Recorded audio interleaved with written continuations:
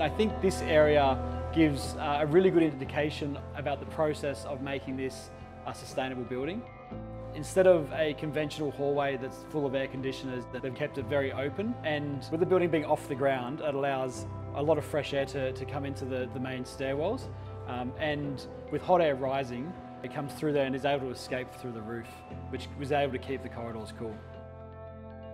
In each room, we also have different ways of making sure that we reduce our carbon footprint as much as possible, including things such as these louvers, which are on the externals of the building, which really help control the temperature of the room without the need for using the air conditioner in the room.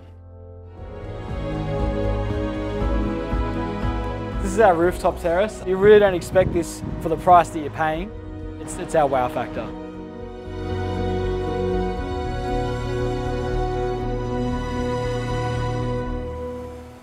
So we're just getting the drone set up to go for a bit of a visual inspection of our solar panels on the roof.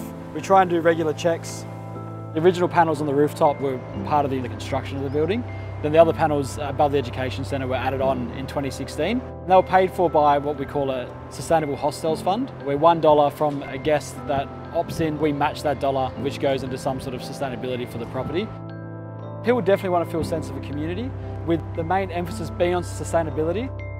Definitely more and more travellers are really expecting and also demanding for the places that they stay to be doing the most that they can with sustainability for the community as well as the environment.